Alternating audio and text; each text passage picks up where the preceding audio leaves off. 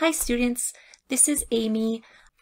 I am here with reading number 6 for our distance learning English practice.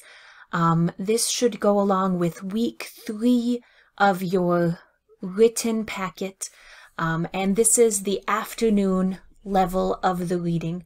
So if I start reading and what I am reading does not match what you have in your paper packet, go ahead and close out and jump over to the morning reading.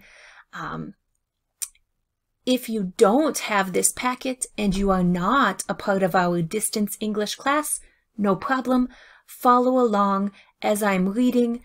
Make a note of any new vocabulary for you.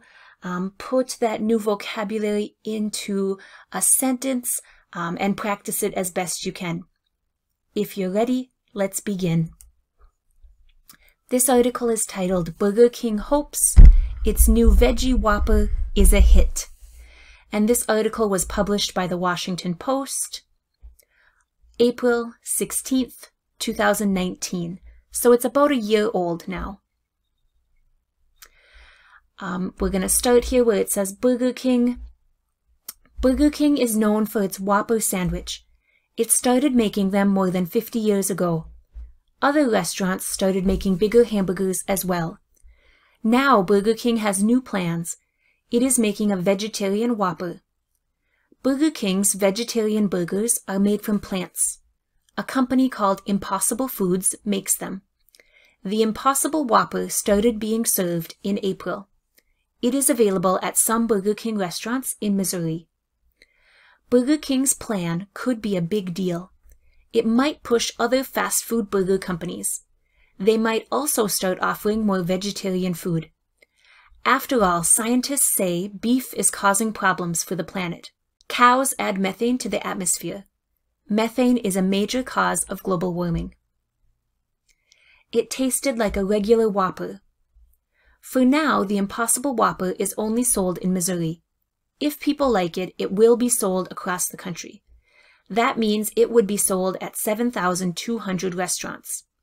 That would make Burger King the biggest fast food restaurant to sell vegetarian burgers. CNET is a tech magazine. One of its reporters tried the Impossible Burger. The vegetarian burger was switched with the meat in a Whopper. The reporter could not tell the difference. Will McDonald's go veggie next?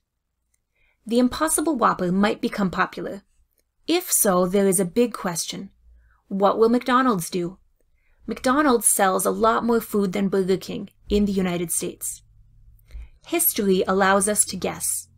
McDonald's could be forced to make its own veggie burger. Ray Kroc is the man who turned McDonald's into a huge fast food company. He wrote a book in 1977. In the book, he said, the Big Mac resulted from our need for a larger sandwich.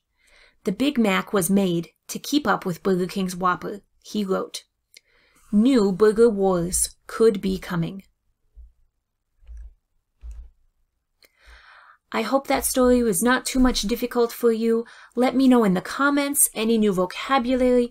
Put the new vocabulary into context. Remember, the benefit of these short videos is that you can hear the pronunciation together with my fluent reading pace. Until next time, students, bye.